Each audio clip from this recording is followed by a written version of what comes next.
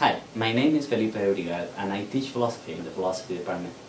Next semester I am going to be teaching a class called Memory and Imagination. It is a philosophy class, but I would like to welcome students in philosophy as well as in neuroscience and psychology. Philosophers have wondered what's the relationship between memory and imagination. So for instance, Aristotle suggested that memory ought to be about the past and that imagination ought to be about things that are merely possible. And as a result, he thought that memory and imagination were entirely different faculties. Later on, a philosopher called David Hume suggested that in fact, memory and imagination might share lots of commonalities and that there might not be a fact of the matter as to whether something is a memory and something is an imagination. The best that we can do is to try to use our psychological mechanisms to separate them apart. Many philosophers don't like that idea. Many philosophers want to keep memory and imagination completely separated.